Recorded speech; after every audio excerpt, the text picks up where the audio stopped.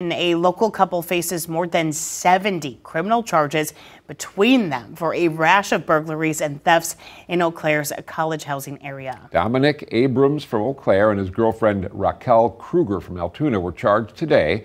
They're suspected in at least 9 burglaries in the Randall Park area that happened in May and June. Police say they sometimes hit the same residences more than once, with Abrams later telling police college kids should know better than to keep doors unlocked. Police say they made off with thousands of dollars worth of items, including a debit card and credit card that were used to rack up thousands of dollars in expenses. Both are also charged with possessing meth and narcotic drugs, and Kruger is charged with recklessly endangering safety for allegedly driving off as officers surrounded her van to try to arrest her. Both are due in court on Monday.